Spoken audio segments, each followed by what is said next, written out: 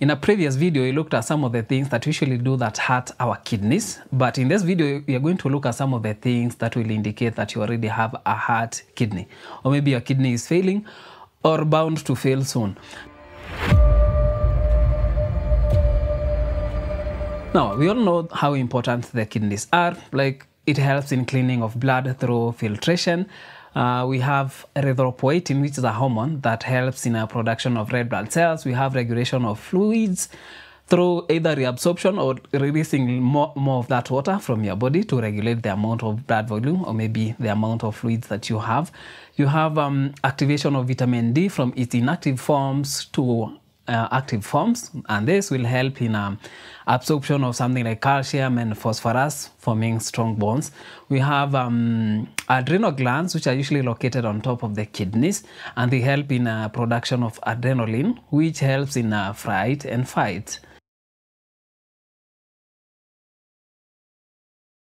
Let's go to the first one, which is edema. Now, we have so many factors that can contribute to you having that edema. Being pregnant, taking certain drugs, having venous insufficiencies, so many things. But now, today we're going to look at how kidneys will contribute to you getting that in case it's not working properly. Now remember, one of the functions of the kidney is to make sure that your blood volume is okay. And this is done through regulating the amount of water that is being retained in that blood.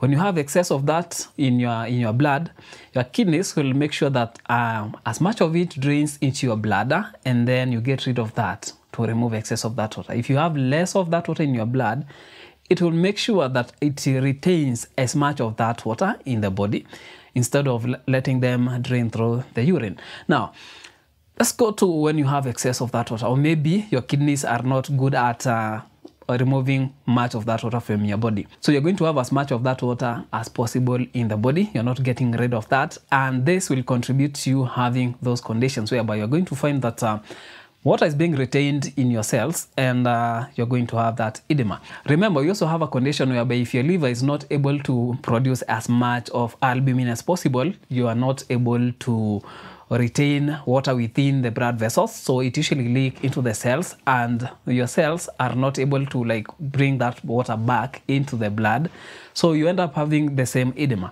So if you have edema, start querying other things, and also don't leave the kidneys out of this because it's a major contributor. The second sign is having weak bones which are brittle and they are easily breakable. This is due to insufficiencies when it comes to calcium and phosphorus, which form the major components of our bones. Now, remember, we mentioned that one of the functions of the kidneys is activation of vitamin D from inactive forms to active forms. Vitamin D helps in absorption of calcium and phosphorus. And as we said, phosphorus and calcium forms a major part of our bones development. So if you don't have vitamin D, you're going to have brittle bones because of not having enough of phosphorus and calcium. And a fun fact, in case you have dark skin, okay, before you get there, we get most of our vitamin Ds from the sun. The sun is a very, very good initiator of formation of vitamin D in our bodies. Now, for those who are dark-skinned, you require a higher exposure, so you require a higher dose of sunshine compared to those who are light-skinned for the same amount of vitamin D produced. The third one is having that urea or ammonia smell coming from your breath.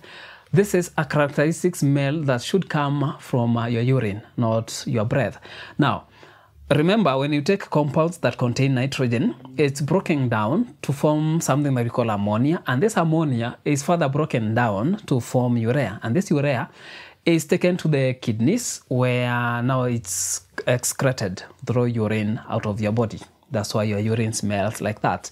Now, in case your kidney is not, or your kidneys are not able to remove that urea from your body, it will accumulate in the blood, and you'll eventually have that leaking into the breath, because you see the same blood will go to the lungs for the exchange of the gases. And due to this accumulation, you're going to find that that urea, that breath, is leaking into your lungs and getting out through the breath. So you might find someone smelling exactly like what urine would smell.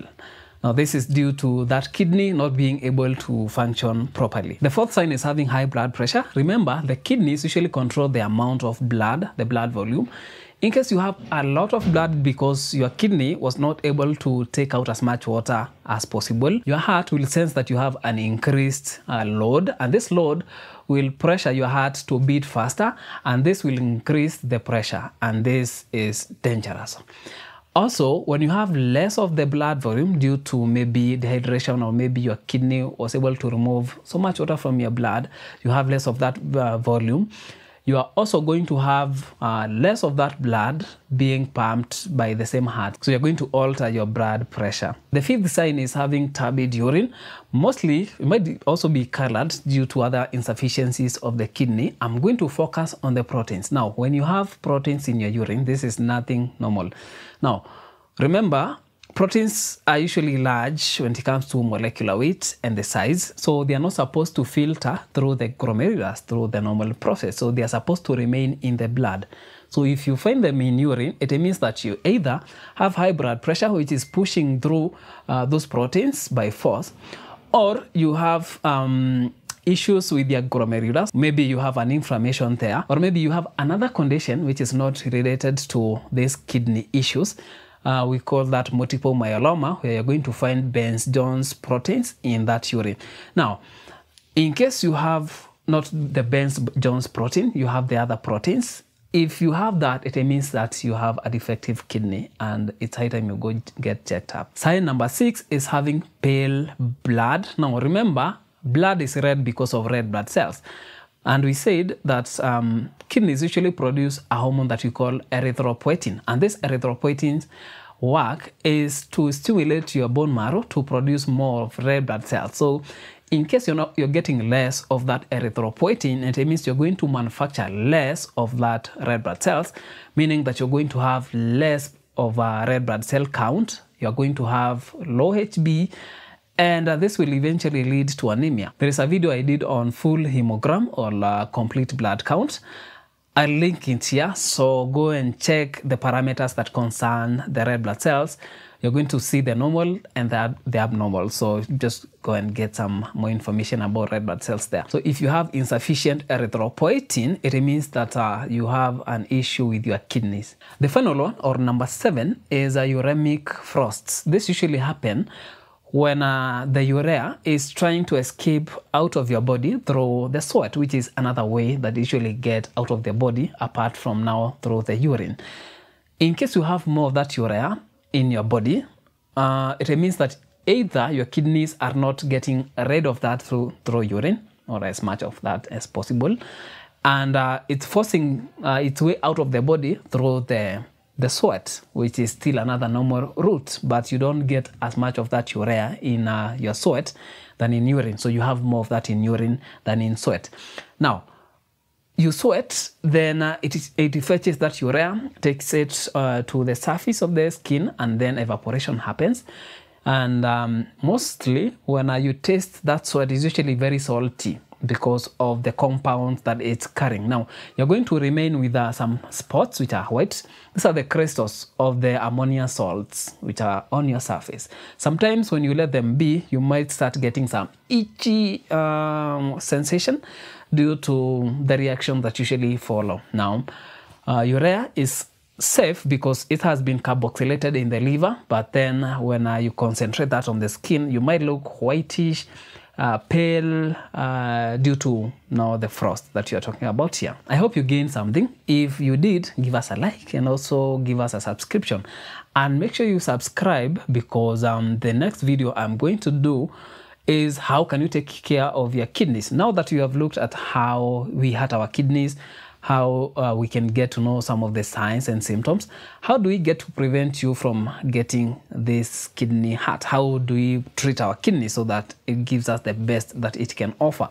We're going to do that in the next video, so make sure you're subscribed.